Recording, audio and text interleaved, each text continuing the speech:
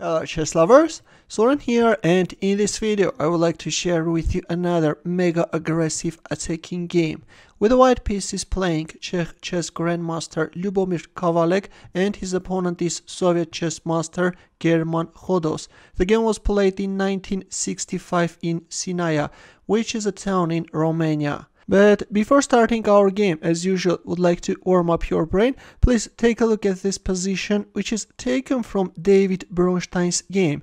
In this position, David Bronstein, who was playing with the black pieces, made a move and white resigned.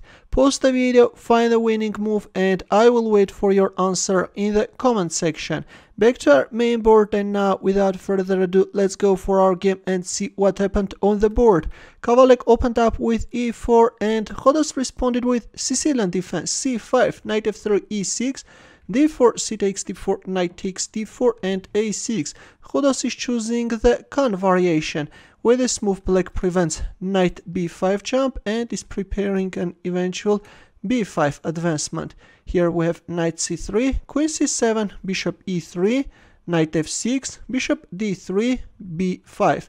In here the most solid moves are castling kingside or f4, but in this position Kavalek made a very aggressive move and he played e5. Look at this pawn sacrifice, but let's see, where is white's compensation? Queen takes e5 was played with queen f3, d5 and white castled queenside. With this move Kavalek unpinned the bishop and already bishop f4 is the threat. For example, if a move like bishop b7, then white can play bishop f4. Of course, the knight on d4 is untouchable because of this bishop takes b5 check, and if a move like queen h5, then knight takes b5 can be very strong, and actually white is managing to launch a very dangerous attack. Black is in trouble. That's why after castling queenside, black played bishop d6, acted against bishop f4 threat, and there it goes. This time we have g4. Bishop b7. On the surface this looks like a normal developing move, but after this move black is starting to face serious problems. Instead of bishop b7 it was better to play h5. And now if h3, then only now black can go for bishop b7. Already the pawn is on h3, there are no queen h3 moves, and everything is okay with black's position. But after g4 we have bishop b7 straight away, and there it goes, queen h3. White is freeing this f3 square for the knight, and knight f3 is the threat in order to trap black queen. Also f4 can be a very nice threat.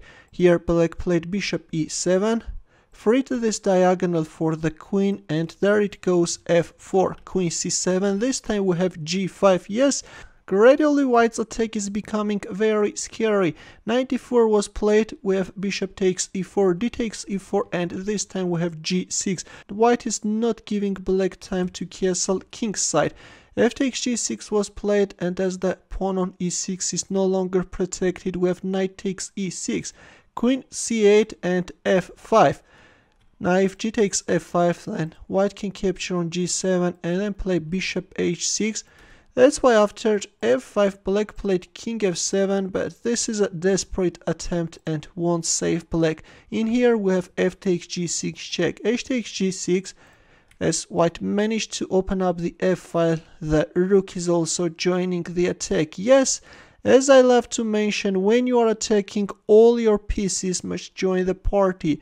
Bishop f6 was played, which allows white to checkmate black king in 4 moves.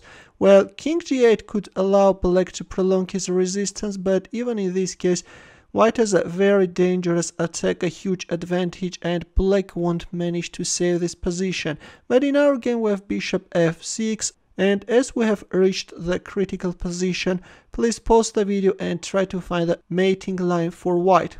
Ready? Here Kavalek first played knight g5 check, and after king g8, well, if king is 7, then this time this beautiful deflecting sacrifice can finish up black king. Now if you move away your queen from h3 c8 diagonal, then queen e6 is coming, followed by queen f7 checkmate. In our game after knight g5 check we have king g8, but in here we have another powerful deflective move. This time Kavalek played rook d8 check and black resigned.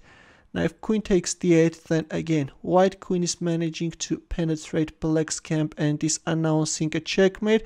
And if a move like bishop takes d8, then in this case, as the bishop is blocking the 8th rank, this time white can go for this spectacular queen sacrifice, and if king takes h8, then rook f8 checkmate. A very neat and instructive combination, and actually this line with queen sacrifice is simply astounding. That rook d8 was a very strong one. Thanks for watching. If you liked this game, give the thumbs up. For more games, consider subscribing to my channel. Also press the bell button to get notified about new uploads. I will see you in my next video. Good luck.